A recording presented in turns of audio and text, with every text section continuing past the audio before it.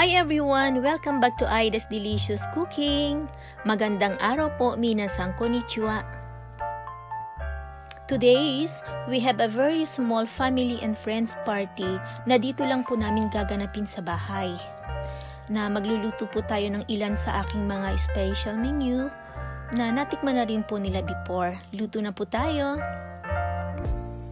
At gusto ko rin pong ipasilip sa inyo ang ilan sa aking mga Japanese ceramic plates collection. Dito ko lang po siya nabili dito malapit sa amin. Ayan, ang ganda niya, iba't ibang shape. At ito po ang gagamitin ko mamaya pag nakaluto na tayo sa ating pagpiplating. Let's start cooking! My first menu is spicy seafoods. Meron tayong scallops, meron din tayong vegetables, corn and bell pepper. Meron din tayong green pepper, mushroom, mayroong tayong octopus, squid, and shrimp. Gagamit din po tayo ng Korean spices. Painitin ang ating frying pan, lagyan ng butter and garlic.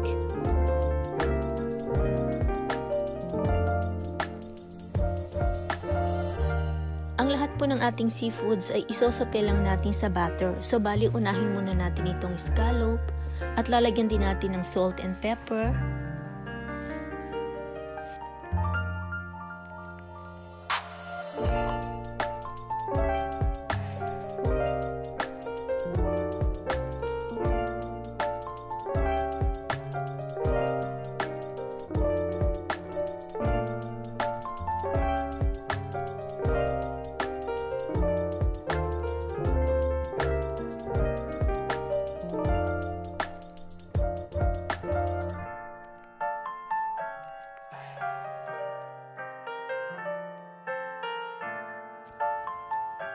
And the next one is shrimp.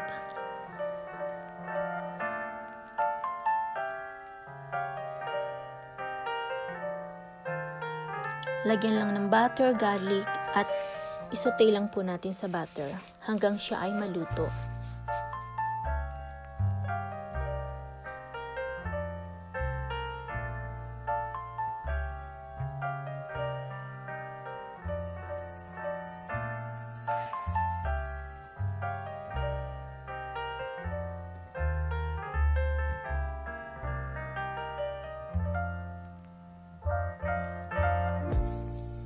At ang susunod naman po ay ang ating octopus and squid.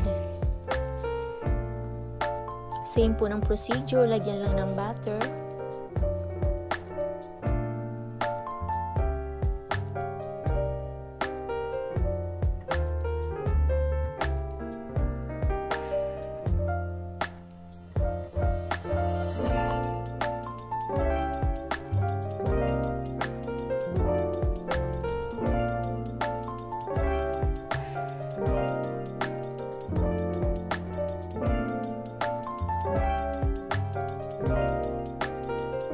Pag naluto na siya, iset aside lang natin.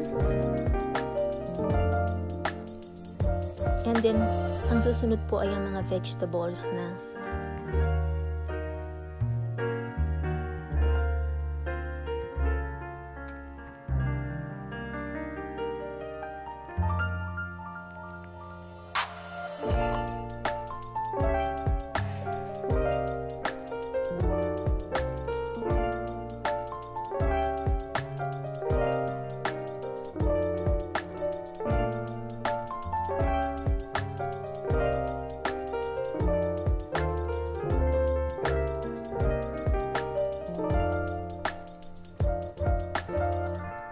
Pagsamasamahin nating lahat ng ating mga ingredients, ang ating seafoods and vegetables sa isang malaking casserole para mahalo natin ito ng mabuti.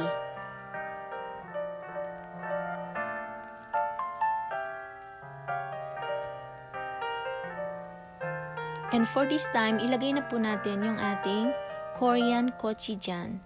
Chili paste po siya. Maanghang na siya, kaya ito yung choice ko para dito sa ating seafoods. Haluin lang po ng mabuti and add salt and pepper.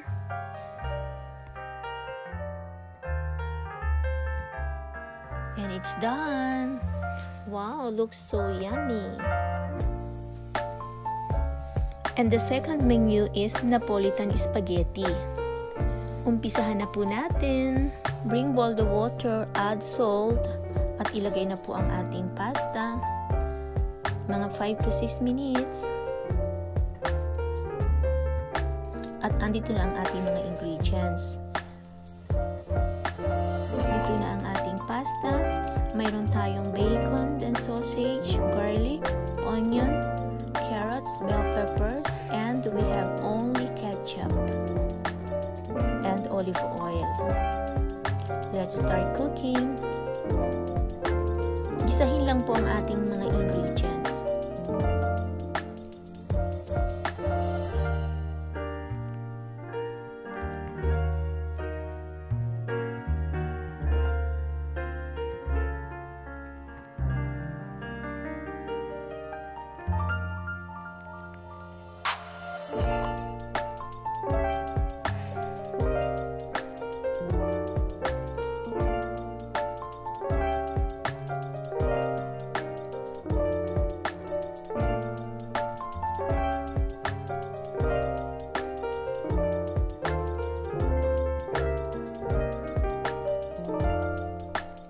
Pag nasutin na ang mga ingredients, ang ating mga vegetables, i-add na ang pasta at lagyan na rin po ang ketchup.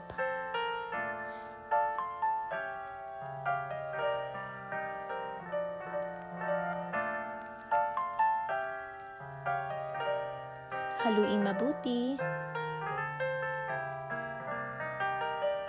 And add salt and pepper.